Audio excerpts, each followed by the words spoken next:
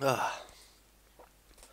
Good afternoon, ladies and gentlemen, and welcome to the show to FLST, the tutorial that sounds like a drug, but, well, maybe it's as addictive as of watching it as it is maybe taking a drug that sounds similar, but I wouldn't really know, because FLST stands for Fruity Loop Studio Tutorial. That was quite a rather large introduction. I'm not your intro. Oh, where did all that go? Fucking jeez. Where's my shit gone?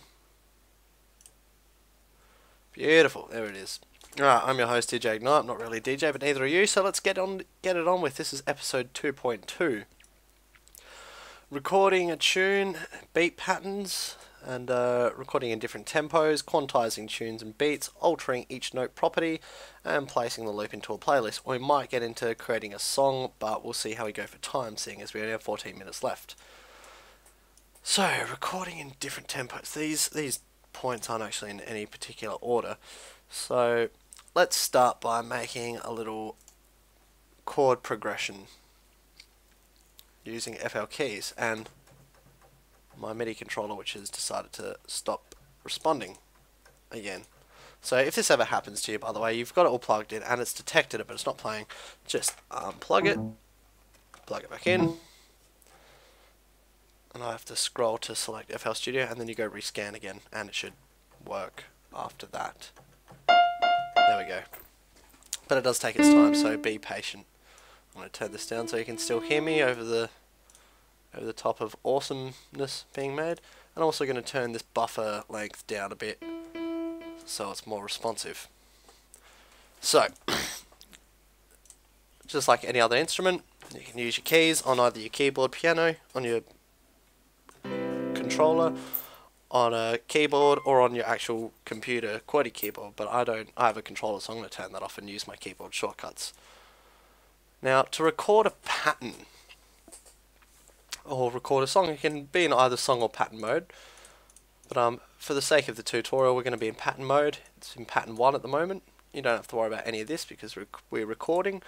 Now, when I press record, for you guys, a window will rock up saying, what do you want to record? Either an effect, an automation, a plugin, an instrument, or whatever. I just click on everything and don't bug me again, because when I record, I want to record whatever I want to record, because sometimes you might record something, and if you have a controller like me with sliders and encoders, you might want to adjust things while you're playing. And if you've only set to record, say, just sound, the encoders and sliders will be ignored by FL Studio. So just everything, it's perfectly fine to do it that way, but that's the reason why my little window doesn't show up. So what I'm going to do is it's going to count down. I'm going to have the countdown on, so it counts down to when I start recording, and I'm going to have the metronome on as well. And I'm just going to record a simple little chord progression going. That sounds pretty bad. What should I do?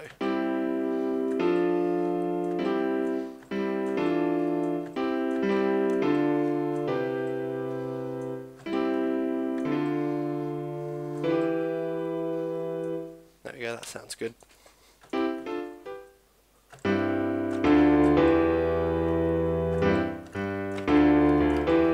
That'll do. So, press play.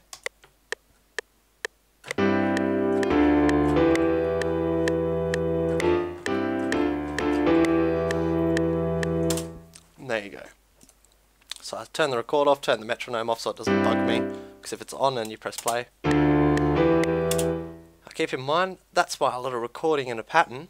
If I go to song mode and press play, nothing, because I haven't put the pattern in the playlist yet. Now let's double click on this, or alternatively, with the piano selected, click on this to go into the piano roll, or use a keyboard shortcut, which is F7, and you'll get the same thing.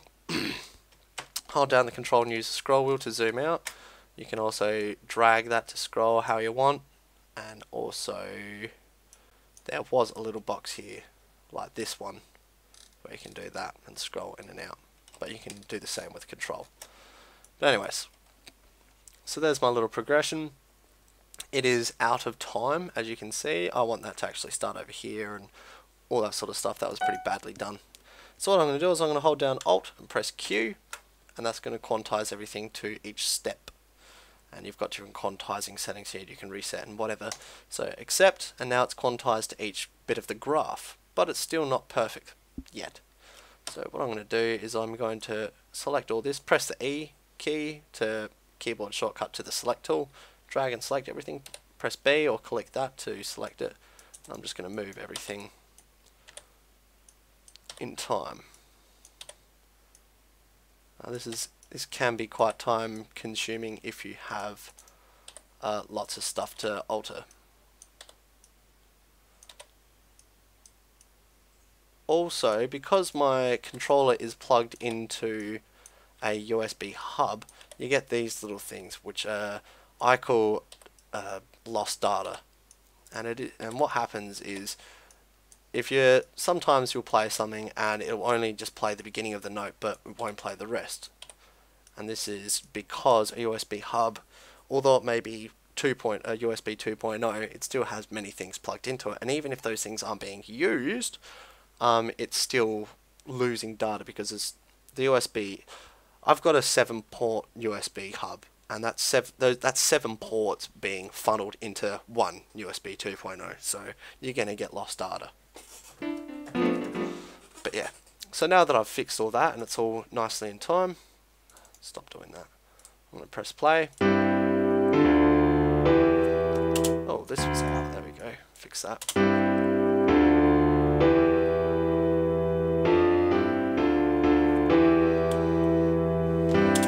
Now, I remembered that I wanted this last chord to start earlier, so we'll try that.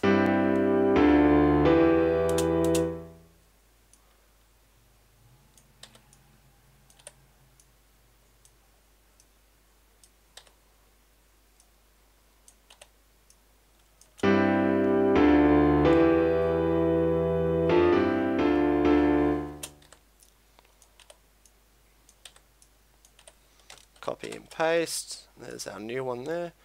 Bang.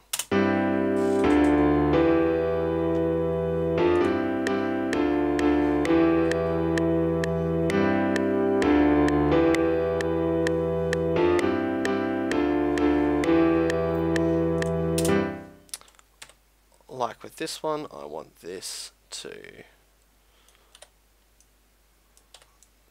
start a bit earlier and finish on time. Now, if one of these notes is just a little bit over, the timer is going to keep going until the end of this massive graph. So if you don't have snapping on, or if it's off like that and it's just a tiny bit over, it'll keep going. So I'll turn snapping back on, and instead of trying to find where that is, I'm just going to quantize it all again, and that just fixed it.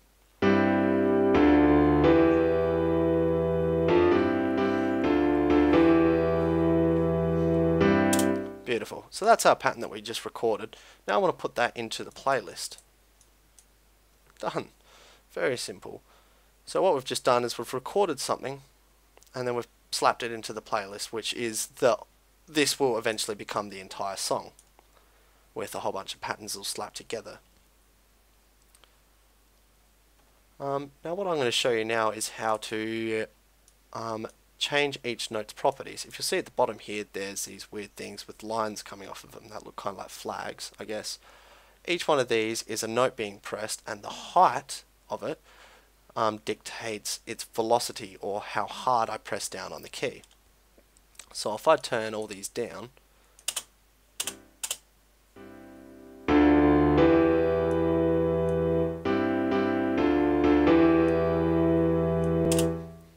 alternatively, I can select all the baseline things, which just selects the baseline in the velocity, and I can turn them all the way up, leaving the rest wherever I left them.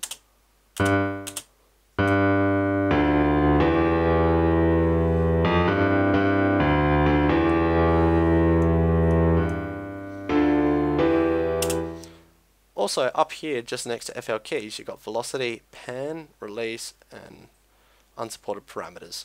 So in panning, that's left and right. And we can assign that for all the notes that are just selected. Because I've still got that baseline selected because it's red, I can go left and right like this.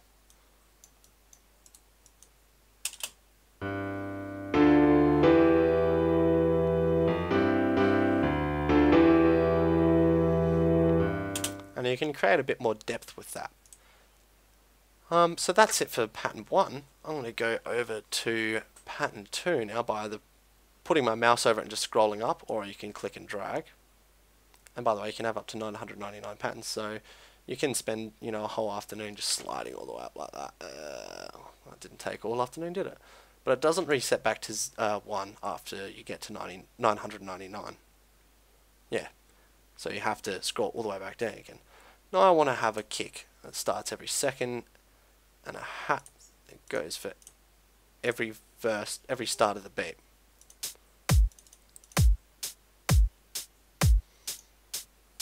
Actually, I'll just have the kick at the start there. I'll make it. There you go.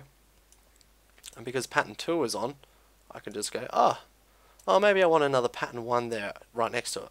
Instead of going back to pattern 1, I can just see how I'm just dragging pattern 2 out. I can just click on pattern 1, and that's it. Oh, I want another pattern 2. I'll just click on that, and then, beautiful. Go to song mode, or press play over here.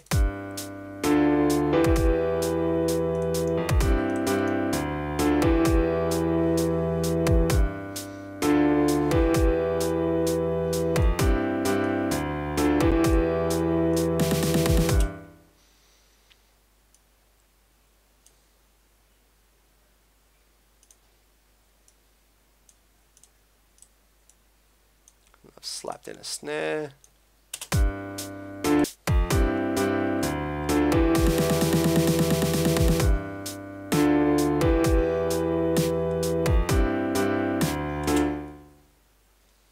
Let's add in a clap for just the in-between of each beat, just to fill in that drum beat, make it a little bit more upbeaty.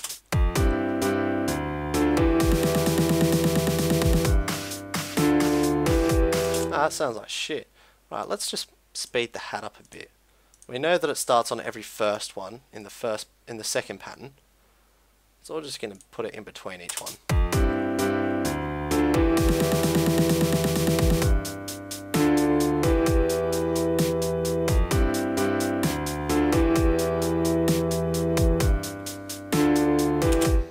I want a kick to fall in even in there somewhere, just to make it not sound like as if I've just got the same patterns going over and over again.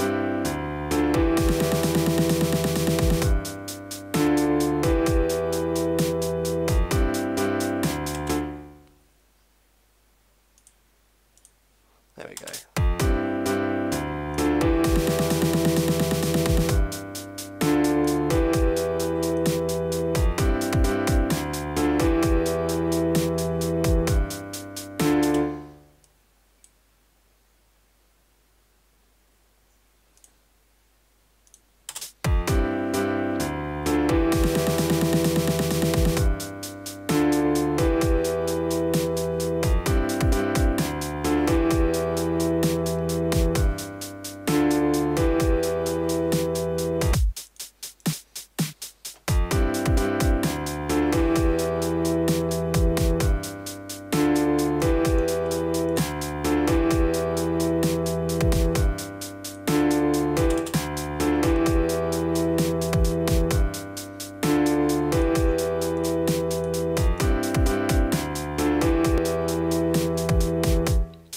There you go. So what I've shown you here is I've used a whole bunch of different patterns. I've used up to 7 patterns already, just to create a drum beat, as well as making the drum beat progress throughout the song, as well as a nice little crap ass shitty tune.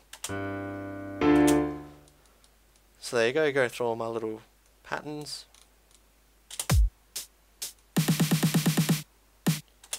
Also, what I showed you in one of the other episodes was these graphs here, and once again, velocity here and velocity in the piano roll is the exact same. So I don't want that snare to just go da da da da da da. I want it to build up. What I'm doing here is I'm holding down the right mouse button, and you can drag a little line. And there we go. That's velocity, which is how hard the note is actually being played. There we go.